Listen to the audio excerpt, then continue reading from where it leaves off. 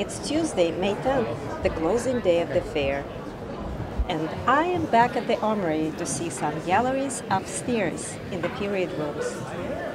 But before, let's make a stop at the mezzanine level, where there is a nice view of the entire drill hall. I also highly recommend a cocktail or two at the balcony bar. Who is there to judge? As part of Creative Spaces, here's a large-scale painting by Anselm Kiefer. It's presented by Beck and Eggeling Gallery, and that's my first stop. The founders, Ute Eggeling and Michael Beck, met in the 1980s. In Leipzig, right? No, in Dortmund.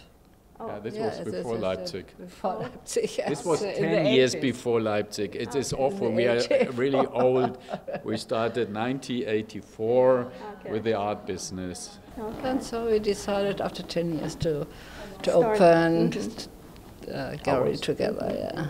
Beck and Eggeling in Düsseldorf, a gallery which exists since 1994, founded in East Germany, Leipzig. Yes, a crazy thing. We are West Germans, but we founded after the reunification the gallery in East Germany, but found out quite quickly that this is not the place to be.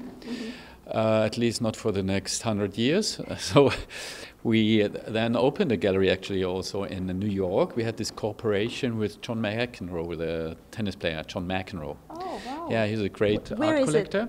Yes. In Green Street, Soho. Oh, okay. And we had a gallery there for 2 years together with him and had a wonderful Nolde show there, which was really crazy, yes. Yeah. So what happened to that gallery? After 2 years, John moved to other things, and so the gallery does not exist anymore. Yeah. I see. And what's the focus primarily? Is it old art, modern art? Our focus is on quality. So we are not a gallery concentrating on one special artistic movement, but we carry art from the 80s, so from Impressionism up to today. During last TEFAF, Beck and Eggeling presented Ukrainian artist Alyosha. It was one of the most Instagrammable installations at the fair, and I had the pleasure of meeting him in Basel that same year. We would do it still wider. I would love to deal with Renaissance paintings and Renaissance art, but this is just not possible. But this Impressionism till today, this is all what we do, with specialities of German Expressionism. So we are very strong with Emil Nolde and with August Macke. And post-war, the Zero movement, Heinz Mack, is exclusively represented worldwide by our gallery in the time of 1957 till 1966. And then we have some international contemporary artists. Yeah, I noticed that it's Spanish mainly today, right?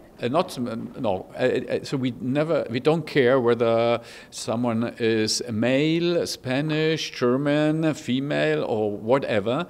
It's again the quality. And here we have a Spanish-born person, but Manolo Valdés has been living since more than 30 years now in New York, and he has his studio here in New York, so he's more a New Yorker than an American New Yorker than Spanish, yeah. So what we did here about 2 years ago, we brought some Picassos to Manolo and asked him whether he can get influenced and inspired by these. And then we had this wonderful show. So he did about 6 paintings, which are Cómo, pretexto, Picasso. And you can see the best at the big painting in the background, where you see the face from the lithograph, Picasso's lithograph, Femme au fauteuil, which the sitter was François-Xavier, who actually lives here in New York as well with 100 years. And so this is a very nice curated show, which is not only bringing things for sale to an art fair, but having also an idea of an exhibition. Once in one of the interviews, you mentioned that you are not Basel people, you are TEFAF people. Can you comment? Oh, absolutely. I'm very happy to talk about this. It has, again, to do with quality and not with a new market. I mean, if you look in the contemporary market, if you go to an auction today, and then again in half a year, you will find a couple or a bunch of new names you never heard before. You look on the estimates and it says 100 to 150,000 or something like this, and then the result is 1 million or more. For people you don't know, for people who haven't had a museum show or any background, but a very strong, financial strong gallery. And this is what you find also in Basel. You find in Basel also wonderful pieces, and it's a wonderful fair. And I'm a little bit jealous that I do not participate there.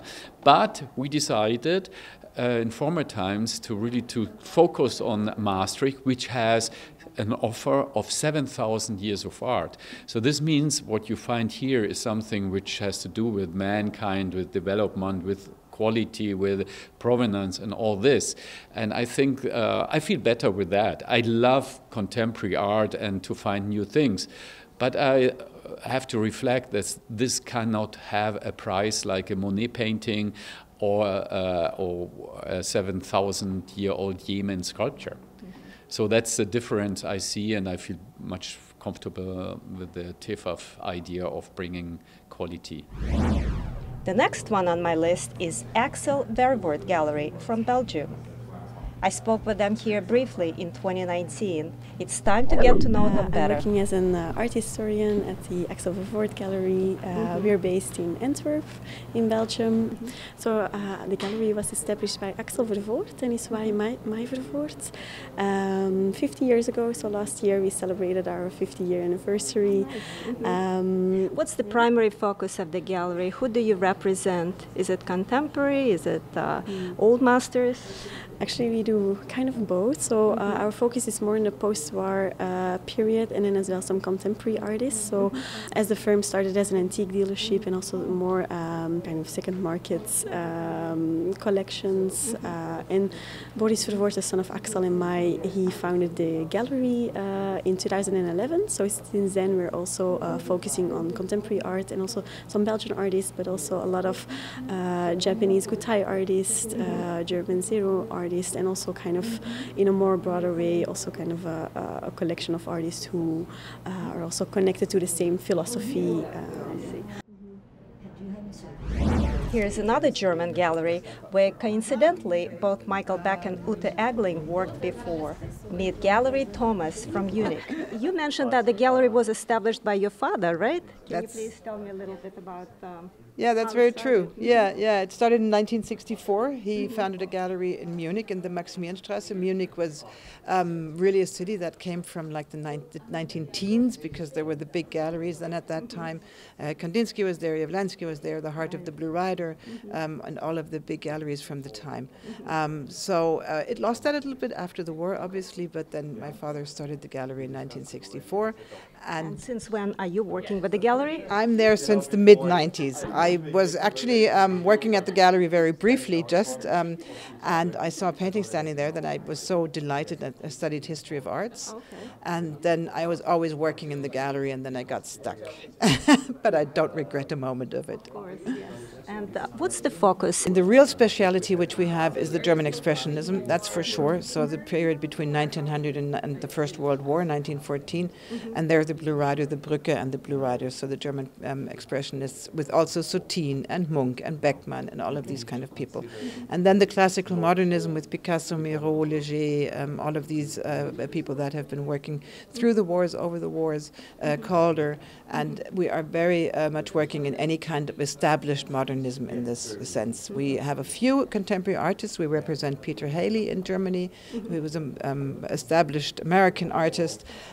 So we do up to contemporary, but not the young contemporary usually. Here we have paintings from 1902 with the Edvard Munch, going over the 30s with Picasso and Chagall from 1937, and we really go like into the very fresh 2020, 21 works. There's a Peter Haley from the 90s, a Botero from 2021. So I think it's nice to be able to cover that kind of grounds, and no, I really enjoy it. How did the pandemic affect your business? The pandemic, the 2 years were quite surprising because first we thought, oh my God, what are we doing? But we did very well. The last 2 years were financially very good because we had less costs. we could concentrate more on business, and collectors had also more time to decide on pieces, so this was quite good.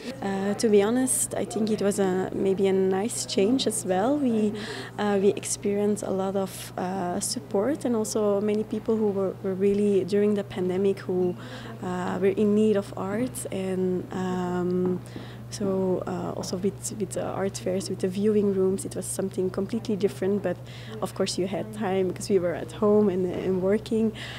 Well, I mean, I think it was a big shock for everyone to sort of stop dead all of a sudden. We used to go to 8 fairs and all of a sudden you're stuck at home. So that was kind of hard.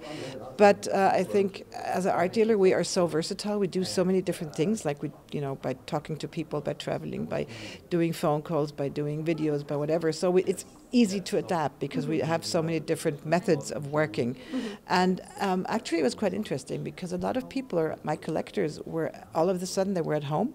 They had time, and I could call them, and they didn't have a business meeting, and they weren't distracted with other things, but they really were there, and I could speak to them. So actually, after a first moment of shock, we adapted quite well, and we did much more with videos, with WhatsApp calls, OVRs, and it was quite okay. We did very good art dealing in that time due to the openness of people. And it's a little bit strange now to be back. In the I call it art circus with auctions going on, the 170,000 million. Sorry, yesterday fought by Marilyn Monroe. Yes. And it is nice to be back, but it's also very exhausting. We have forgotten a little bit about art fairs, speaking in different languages. So if you can sum it up, was it successful? It was really nice, and to finally see some familiar faces, or even faces or people who you connected with during the online viewing rooms, and that you can finally meet here in person. So actually it had been a wonderful time, and we were very happy. Yes, it was a great show, and we were so happy to be back in New York. It was 2.5 years I haven't been here. We have so many collectors here, we have so many people who mean well with us and whom we know, and it was just like really sort of getting back, a nice reunion. And it was very successful also from the economic side, so we had nice sales, we had nice material, and it was really great, yeah. Congratulations, I read in the press release that you sold this large painting. Yeah. Manolo Valdés is very well known in New York. He has a lot of followers, so it was really nice to be here with his work. The last thing I want to mention is creative spaces. These are the areas where galleries display some artworks outside of their booths. Baton Twirler by Dwayne Hansen, a new Seeing by Wendell Castle, François-Xavier Lalanne's Hippo Bar, and Anselm Kiefer, The Heavenly Palaces, brought by Beck and Eggeling, which we saw at the beginning. What's next? As Silke Thomas says, that is a little silly after having such a long time of being at home and cleaning the windows and doing the dishes. So no, I'm happy to get back on the road. I can't agree more. You're most welcome. See you soon in Basel and Maastricht. From New York, I'm Jane Graves.